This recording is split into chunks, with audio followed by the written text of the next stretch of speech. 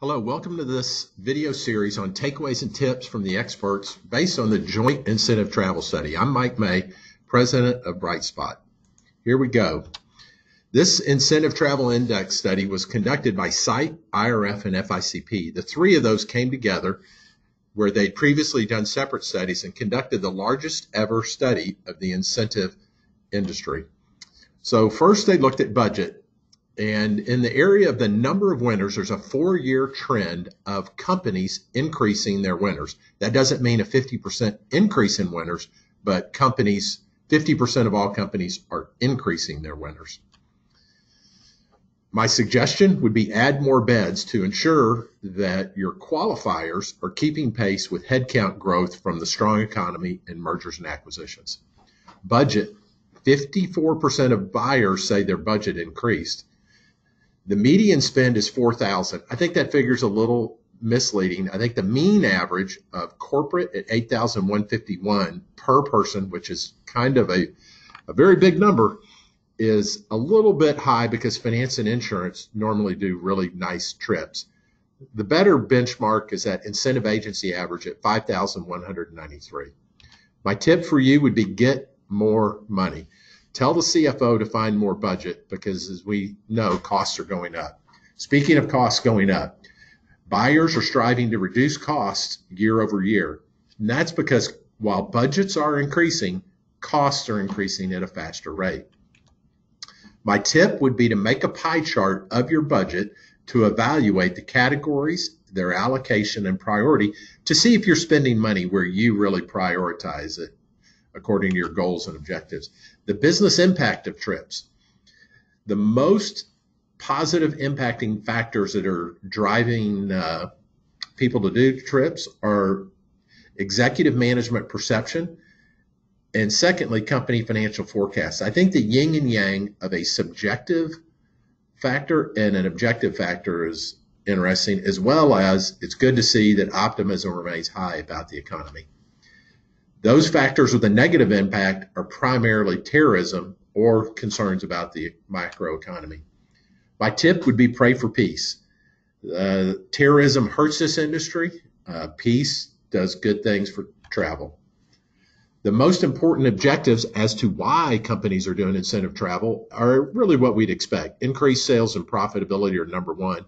But I think it's fascinating that the soft benefits, which are the bottom 6 in this list, such as relationship building between management and employees, relationship building amongst peers, engagement, customer satisfaction, training. I think if that list was shorter, soft benefits would probably rank even higher. My tip would be hug and chat, meaning, well, don't hug, but shake hands and increase your focus on good quality networking within your programs.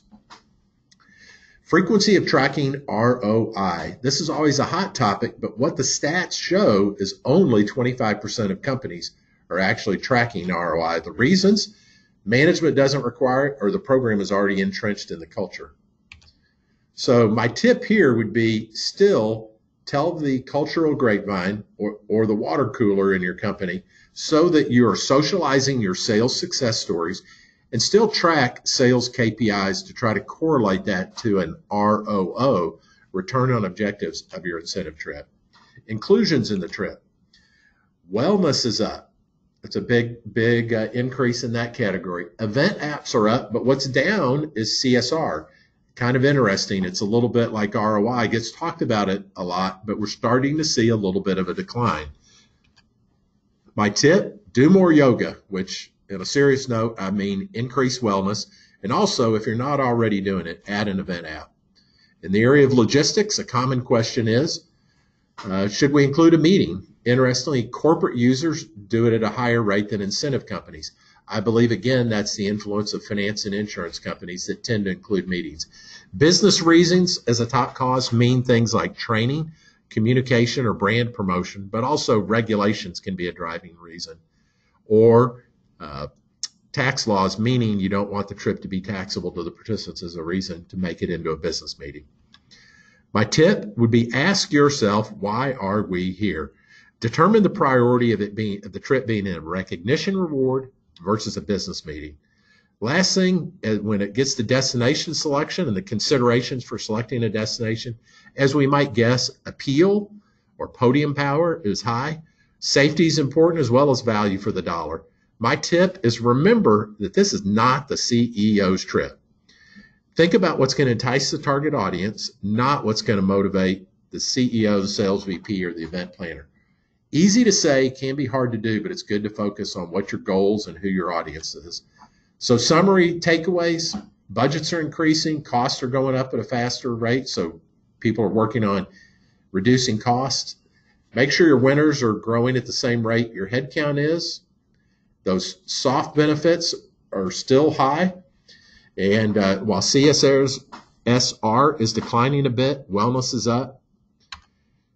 So my name's Mike May. I'm at Brightspot. If I can help with any specific questions, please feel free to email me. I hope this was helpful to you. Have a great day.